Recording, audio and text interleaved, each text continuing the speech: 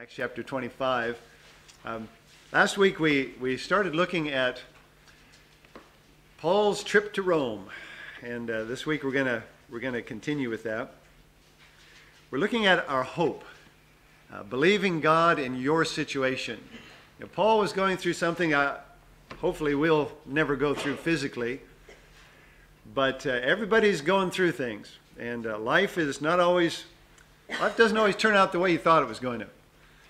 But the Lord goes with us, and the Lord knows. We saw in Acts chapter 20 and through chapter 25, the situation that led up to Paul's boat trip that we're going to look at today. He was keen to get to Jerusalem for Pentecost. He got there, he reported to the church, told them what he'd been doing, how God had been blessing the ministry. And then they encouraged him to participate in a Jewish ceremony in the temple. Now, whether he was right or wrong to do it doesn't make any difference. He did it, and as a result, he was beaten and he was arrested. And as he was being led away, he asked if he could speak to the crowd. And he gave his testimony, gave a gospel message. He appeared before the Jewish council, gave his testimony to them, appeared before the Roman governor. And all the while, the Jews were plotting to kill him.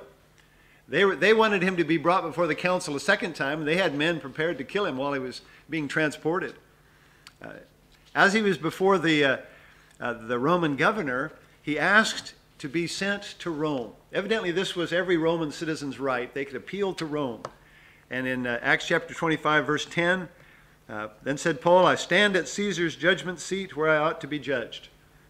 At the end of verse 11, he says, "I appeal unto Caesar."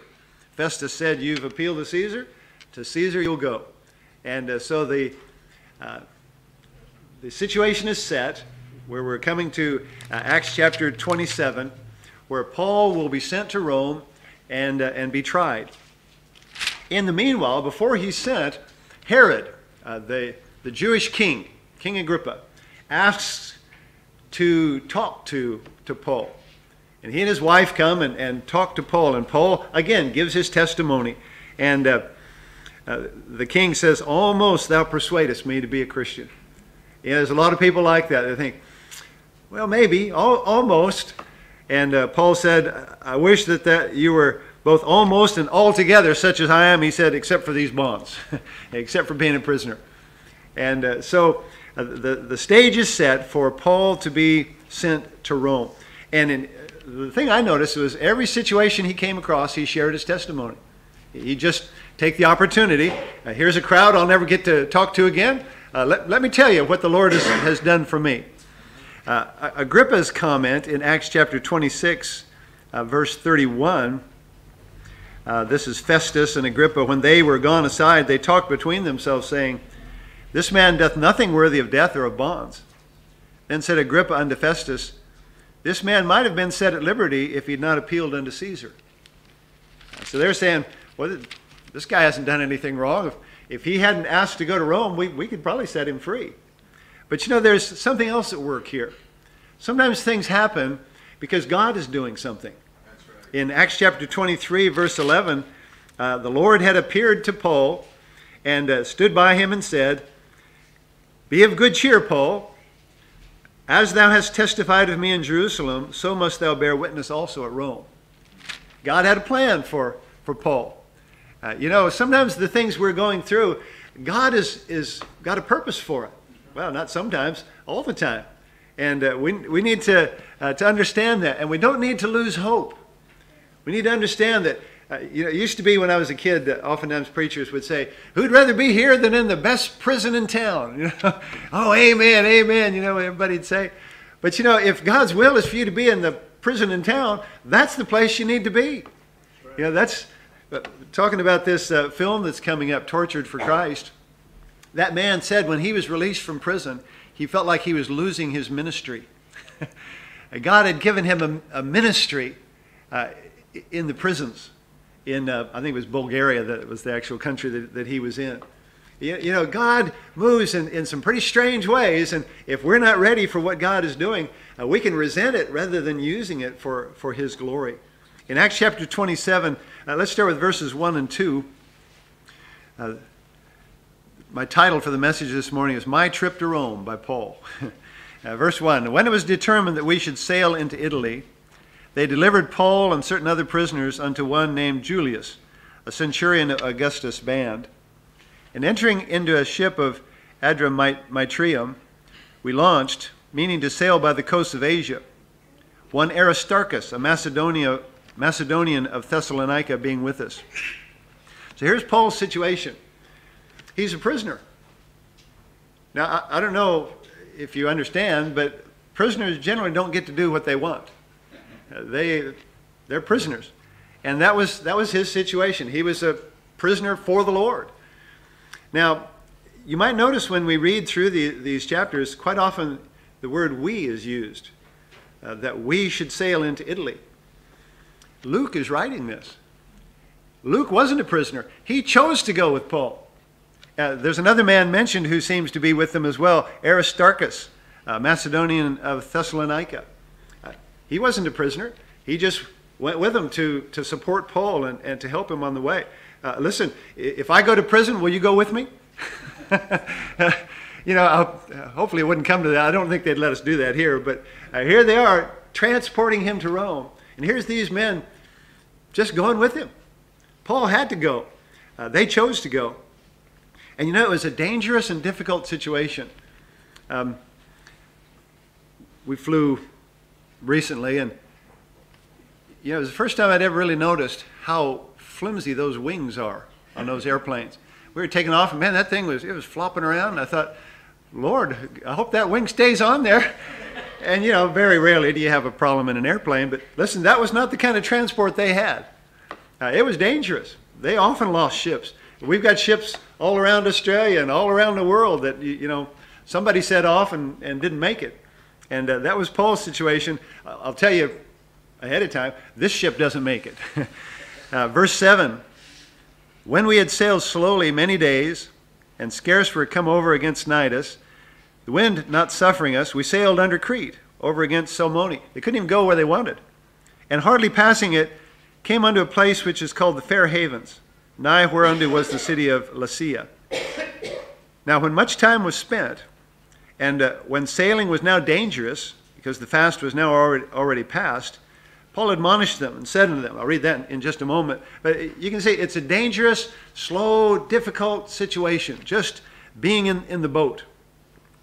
And Paul admonishes them. Paul tells them something. Listen, in verse 10, he said unto them, Sirs, I perceive that this voyage will be with hurt and much damage, not only of the lading and ship, but also of our lives. So here's Paul's warning. Do they listen? Nevertheless, the centurion believed the master and the owner of the ship more than those things which were spoken by Paul. We face this all the time. Here's Paul. Now, I can understand why they wouldn't listen to him. He's not a sailor. He's not the captain. But Paul knew some things they didn't know. And he told them, here's what's going to happen. If you're a Christian, you probably have a lot of times when you wish people would listen to you. You tell them about eternity. You tell them even just about life. The Bible's full of how to live. And, as Christians, oftentimes you'll see things people are doing. You think, ooh, that's going to lead to no good. And oftentimes people won't listen. Paul had the same thing. In verse 12, it seemed okay. Because the haven was not commodious to winter in, the more part advised to depart hence. Most of the people said, we need to keep going. That's the way a lot of people work, isn't it? Majority rules. Sometimes we call it democracy. Democracy doesn't always work, folks. Sometimes the majority of people can be wrong. If by any means they might attain to Phoenice and there to winter, which is an haven of Crete, and lieth toward the southwest and northwest, and when the south wind blew softly, supposing that they had obtained their purpose, loosing thence, they sailed close by Crete. Boy, it looked good. Nice soft wind blowing. This will be good. This will work out, You ever done that? You set off on something, you think, this will be okay. I know that the water pump's about to go out, but we can go across the outback. We'll be all right. There's a lot of things in life where people think, this won't hurt me. This is looking good. We were talking in Sunday school about drugs and alcohol, things like that. You know, most people don't start into drugs and alcohol thinking, oh, I'll ruin my life and my family and, probably die. No, they think, oh, this is okay. This will be all right. And that's the way their situation was. It seemed okay. And, sin often seems okay at first. But disaster strikes. Verse 14. Not long after, there arose against it a tempestuous wind called Euroclydon. You know how in the news they'll name the storms? This was that kind of storm. It was big enough. It had a name. It's like some potholes on the roads. They're on the map. Called Euroclydon. And when the ship was caught and could not bear up into the wind, we let her drive. They lost control. And running under a certain island which is called Clauda, we had much work to come by the boat, which when they'd taken up, they used helps, undergirding the ship, and fearing lest they should fall into the quicksand, strake sail, and so were driven. I was reading about this, how that these single-masted ships, if they got into heavy winds, that one mast could just rip right out. That's why they had to undergird, and boy, they had to do a lot of things because if the mast tore out, they'd had it. And that's what they were afraid of. Verse 18, we being exceedingly tossed with a tempest, the next day they lightened the ship. The third day we cast out with our own hands the tackling of the ship. And when neither sun nor stars in many days appeared, and no small tempest lay on us, all hope that we should be saved was then taken away. They were in a situation where they'd given up. They weren't able to control the ship. They were worried that it would fall apart. And, as I read this, I thought, there's a lot of people whose lives are like that. They've set out. They think, oh, this will be okay. Everybody says we should do it. It's looking good. But then disaster strikes. Now, not everybody. Not everybody has this kind of thing happen. But, there's a lot of people who've lost hope. And that's what their situation was. They'd lost hope. Sometimes it's a result of our own choices. And I think that's probably harder than any other. We've made choices, and man, those choices have come to naught and left us in ruin. Sometimes it's not our choices. Sometimes it's just circumstances, things that we couldn't affect. There's a lot of areas. Our work, our children. One of the hardest things is when we have a difficulty that involves our children, our marriage, our health, a death in the family. There's just so many things. But we need to understand our hope is not in our circumstances. There's a lot of people who think that by changing their circumstances, everything will be all right. But that's a mirage. That's just a facade. Our hope is not in our circumstances. Because, Jesus talked about the rich man and Lazarus. Do you remember them? The rich man had the best circumstances. He died and went to hell. Lazarus had terrible circumstances. He was poor. He was sick. He was abandoned. He died and went to heaven. Listen, circumstances are not all there is. Now, I'll be honest with you. I'd rather have good circumstances than bad circumstances. But if God's purpose for my life involves bad circumstances, that's my hope. My hope is in the Lord. Amen. He can take me through wherever I am. Trouble comes to everyone, by the way. You can look at some people's life. I had somebody say the other day to me, well, you've got it easy. Wish I had your circumstances. Okay, you can have them. You just don't know what other people are going through. Physically, spiritually, mentally, socially. Most people don't wear their life on their sleeve. I'm probably more aware of what people are going through in our church than most. And I think, man, these are people of faith. These are people who are trusting the Lord in spite of their circumstances. And it's just got to be that way. Right through Scripture, you'll see examples of this. One that came to my mind was Sarah. You remember Sarah? God told her she was going to have a child, and she was barren. Man, that would be hard to bear. For years and years and years. Now, God did bless her. And she was a person of faith. Joseph, sold by his brothers, a slave, a prisoner. Man, those were some hard years in his life. But God had a purpose. Moses, remember Moses, as he began to look around, he saw, well, I'm not really of this. He was a part of the elite of Egypt, the most powerful nation of his day. and he had to choose. And when he chose, he did some wrong things, and he had to flee for his life. What a difficult time he had. Yet God was in it. Daniel, taken as a young man to another country as a captive. I was thinking of Jeremiah. God called Jeremiah to preach before he was born. He said, from the womb. And God told him to preach. And when he preached, it's there in Jeremiah 19 and 20. I won't read it today, but the high priest had him slapped him, hit him, and put him in stocks. Now, I assume stocks are those kind of things where your head and your hands stick out. I could be wrong on that. And boy, it upset Jeremiah.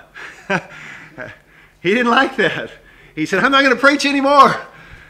But then he said, the message was in my heart like a burning fire, and he couldn't contain it. And his statement is, the Lord is with me. The Lord is with me. Listen, we're all going to go through tough times. Paul, it sounds nice. I'm going to go on a cruise. And let me say, that's the last thing I want to do. Me and water don't get along real well. Some of you went with me one time on a little cruise. But there's things in life we think, oh, that'd be fun. Trip to Rome.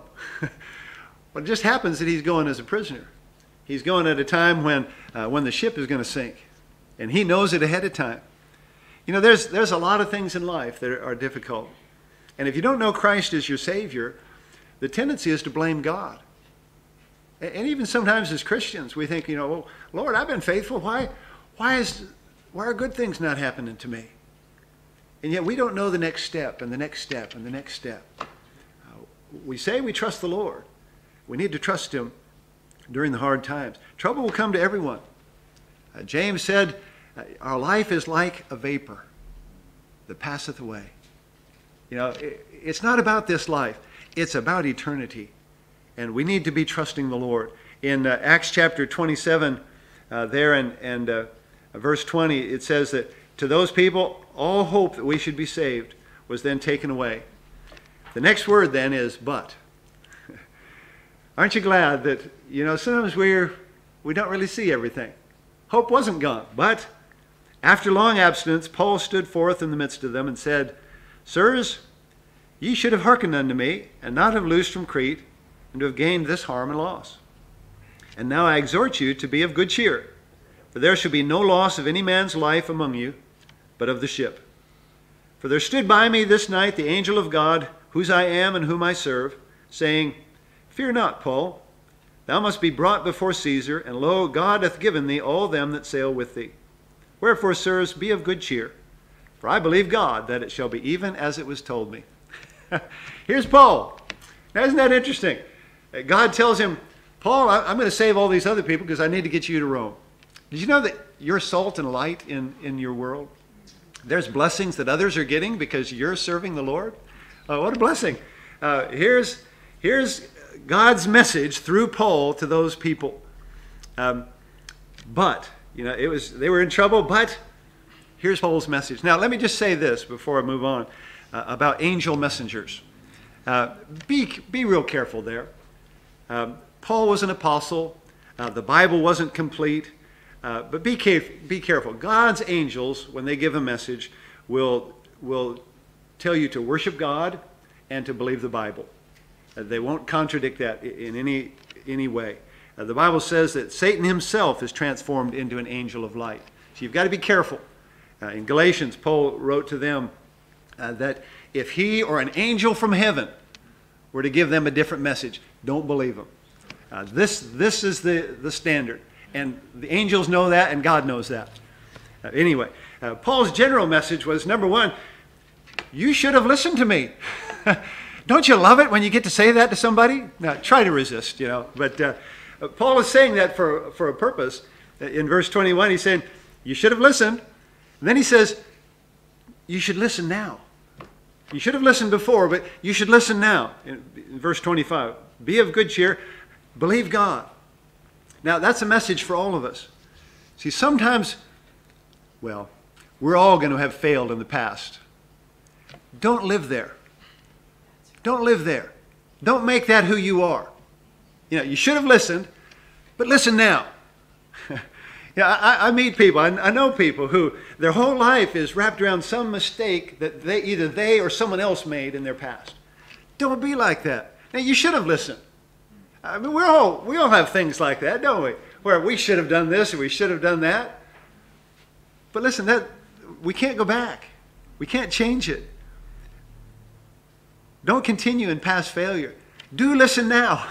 Paul has a new message for him. You know, you told him before. We're going to be all right. You know, we probably shouldn't go on this trip. We should hang on. But they went anyway. He says, you didn't listen now, but here's what God has said is going to happen. We're going to lose the ship, but no lives will be lost. Now, there's some really specific things here. There's actually quite a lot here. We're going to cover it pretty quickly, so if you're taking notes, that'll help you.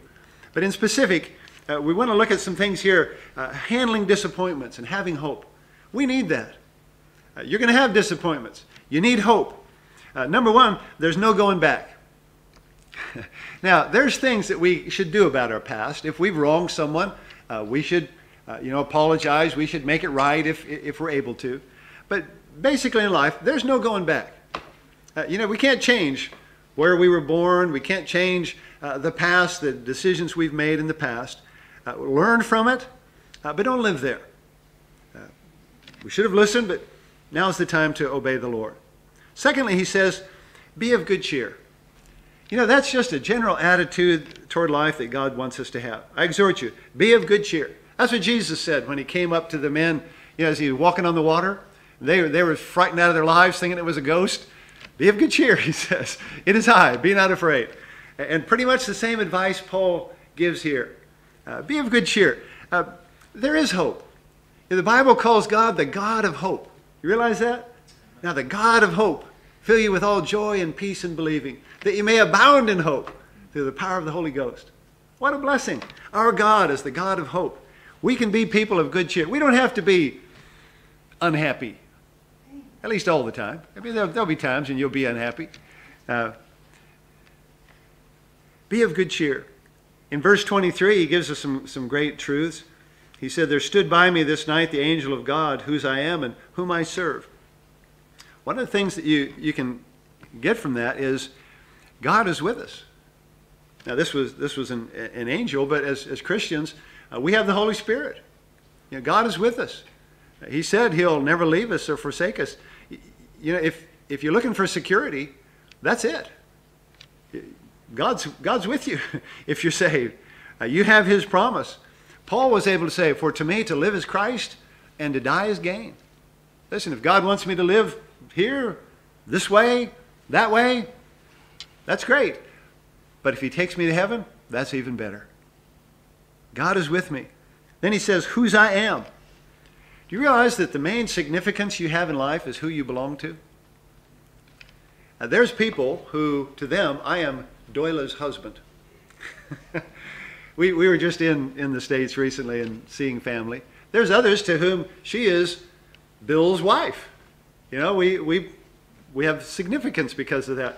Well, even greater is the fact that whether you belong to God or not. That's what gives you significance. It's not your job. It's not your looks. It's not your, fill in the blank there. It's, do you belong to the Lord? That's what gives you significance. And then he says, whom I serve. That's your purpose. Those are the three main things in life people are looking for. Security, significance, and purpose. They're all found in Jesus Christ. Listen, don't forget that. Don't forget that. As you're going to school, as you're going to work, as you're struggling with this or that, your significance is, I'm a child of the King. Your security is, God's with me. And God has a purpose. Whatever you're going through, look for God's glory. Then in verse 24, again, he says, fear not. Fear not. 2 Timothy 1:7 is a great scripture. He says, God hath not given us the spirit of fear, but of power and of love and of a sound mind. Listen, don't just believe the negative of that. It's true. God hasn't given us the spirit of fear. God has given us the spirit of power and of love. And I love that last one, a sound mind. We can go to God's word and we can find out what's true and what's right and what's good. Aren't you glad? We don't have to live in fear. Now, there's a certain natural fear. You need to, don't walk off tall buildings or step in front of cars or, things like that. You use the brain God gave you, but you don't have to be a fearful person. And then he says, not only be of good cheer, for I believe God that it shall be even as it was told me. Now, Paul is really the one who's believing the Lord here. I think he's encouraging them to believe the Lord as well. And as we read it, we can take the message from that, believe the Lord. I mean, really, that's the beginning and the end. In Psalm 39, he says, now, Lord, what wait I for? My hope is in thee. Listen, what are you waiting to happen that's going to make life different? Your hope's in the Lord. That's there already. He's already trustworthy. Claim the promises of God. One of the most amazing things is how ignorant oftentimes we are as Christians as what God has said. God has made some tremendous promises. We need to just believe them and operate in light of them. We need to live in obedience to God's word. God says he'll bless us, and leave the results up to God. See, that's where we make our mistake, is we decide what should happen, then we tell God how he should do it. We need to go to the Lord and ask him. There's no going back. We might as well be of good cheer and trust the Lord and not be afraid and just believe him and operate in light of his word. What an amazing thing. Paul was believing God, not his situation. And of course, he was immediately in Rome and had gold and no. The trip went on. Just because you're trusting the Lord doesn't mean this is not a fairy tale. And they all lived happily ever after. What we do in heaven. But look at verse 26. Here's a word. Howbeit, we must be cast upon a certain island. He's saying, we're going to crash. If you read the rest of the story, they very carefully pick where they crash. But they crash and the whole boat is destroyed and they jump in the water. And anyway, it's pretty exciting. Verse 27, when the 14th night was come, as we were driven up and down in Adria, about midnight, the shipmen deemed that they drew near to some country. 14 days they've been in this storm. Man, they'd not only been seasick, they'd have just been sick, It was a terrible time, driven up and down. And then they crash. In verse 44, when they were crashing, some of the soldiers wanted to kill all the prisoners. And the centurion said, no, let them try and escape. And verse 44, the rest, some on board, some on broken pieces of the ship. And so it came to pass that they escaped, all safe to land. Just like God had told Paul, they all got safe to land, and the boat was destroyed. They light a fire. The people of the island welcome them. And as Paul is putting some sticks in the fire, a snake bites him, a poisonous snake. And the people think, ooh, this must be a really bad guy. They sat waiting to see if he'd die. That's the way most people are. They operate by superstition. I'm going to talk about that tonight. I hope you'll be back tonight. And then when he doesn't die, they say, oh, he must be a god. Nothing to do with reality. He has opportunity to heal a man. As they continue on their trip, there's other Christians who meet them in a certain town and encourage them. But in all of this, Paul is still a prisoner. Acts chapter 28, verse 16. When we came to Rome, the centurion delivered the prisoners to the captain of the guard, but Paul was suffered to dwell by himself with the soldier that kept him. He was basically under house arrest. And the Bible says, verse 30, just right at the end of the chapter, Paul dwelt 2 whole years in his own hired house, and received all that came in unto him, preaching the kingdom of God, and teaching those things which concern the Lord Jesus Christ, with all confidence, no man forbidding him. What a strange situation. Here he is, he's a prisoner. He makes it to Rome. He's under house arrest. He's under house arrest for 2 years. And people come to him and he has Bible studies and preaching and teaching. What a situation. Who would have picked that? But life goes on. We just don't know what physical situations we'll be in. Some of you have come from other countries, as have I. Some of you have gone through physical and difficult situations. As young people, we don't know these things are coming. But life goes on, and the choice is, will I believe God or not? You know, when they were making a decision whether to leave port, Paul told them what was going to happen, and they decided to believe the masters and the captain. And they basically took a vote and said, yeah, most of us want to do it.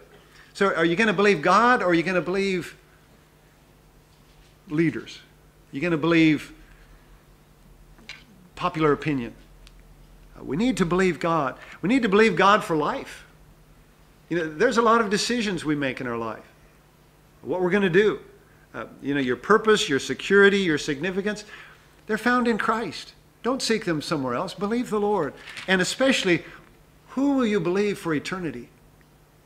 Now, I'm constantly amazed. I often get the chance to ask people, if they died, do they know for sure they'd go to heaven? Or do you have any spiritual inclinations? Do you think about spiritual things? And, you know, most people honestly answer me, no, not really. Not concerned. Just have no purpose in their own heart as to their relationship to the Lord. The Bible says the only way to heaven is through Jesus Christ. And it says the only alternative is hell. Man, that's pretty simple. We often talk about the simple plan of salvation. It's true. Life is pretty simple. And God says that all have sinned and come short of the glory of God. He says the wages of sin is death. We need to agree with God on that. He says, believe on the Lord Jesus Christ and thou shalt be saved. Man, we need to agree with God on that. Jesus said, neither is there salvation in any other. There's none other name under heaven given among men whereby we must be saved. Jesus said, I am the way, the truth, and the life. No man cometh unto the Father but by me. We need to agree with God about our sin, about the Savior, the one who died and rose again. And the Bible says, whosoever shall call upon the name of the Lord shall be saved. You know, Paul is telling those people, I believed God. And his message then, as he preached the gospel, was, you need to believe God. And my message this morning is, you need to believe God. Believe God in how to live, but especially believe Him about eternity. Every day, people step out into eternity that didn't expect to. Every day. Just this week, someone in Brisbane, person riding a bike, hit by a truck, gone. That happens all the time. People who are healthy and expecting to live long lives, and yet they're confronted with eternity. Let me encourage you this morning. The Bible says now is the time. Now is the time. It's not another day. It's not another place. There is hope. Life can be tough, but we can trust the Lord. Eternity is forever, and the decision is heaven or hell. Trust in the Lord. God promises, whosoever shall call upon the name of the Lord shall be saved. What a blessing it is that we have a God who's trustworthy and who has eternity in His grasp. There is hope. We're going to sing a song this morning in conclusion. It's number 2 in the songbook there. It will be worth it all. As we go through life, you might have a great life. You might have the world's best life. But still, we're going to stand before God in eternity. Come on up, Azrael.